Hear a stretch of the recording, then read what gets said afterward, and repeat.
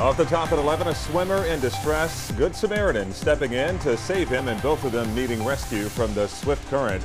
College students on a boat rushing to pull them from the water. And tonight, one of those rescued is talking to Local 10. Carlos Suarez is live in Miami with our top story. Carlos.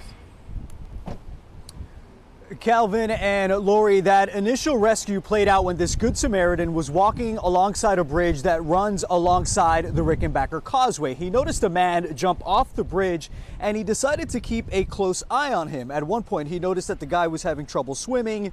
Now, what he did next put his own life in danger. Two groups of strangers brought together by an act of bravery. Late Monday afternoon, a group of boaters described to Miami police how they came to the rescue of Redel Pereira.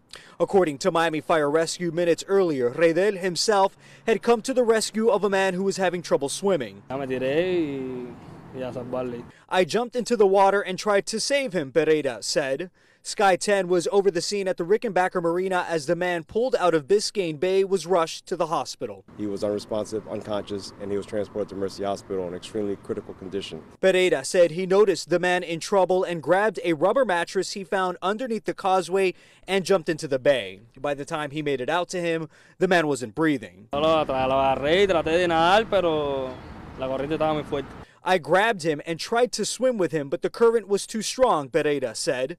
The commotion caught the eye of a group of friends that were out on the water. They noticed Pereira trying to get their attention and raced over, eventually bringing both men on board their boat. He was able to get him on that pad, but he himself was struggling trying to get back to the shore because of the current. At that time, 4 college students was leaving the Marine Stadium. They saw what they thought was a bird's wing, and as they got closer, they noticed that it was somebody in the water.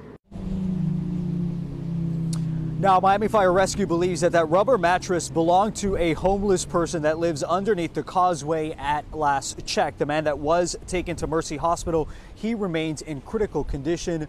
Police have not released his name. We are live tonight in the city of Miami. I'm Carlos Suarez, Local 10 News. Okay.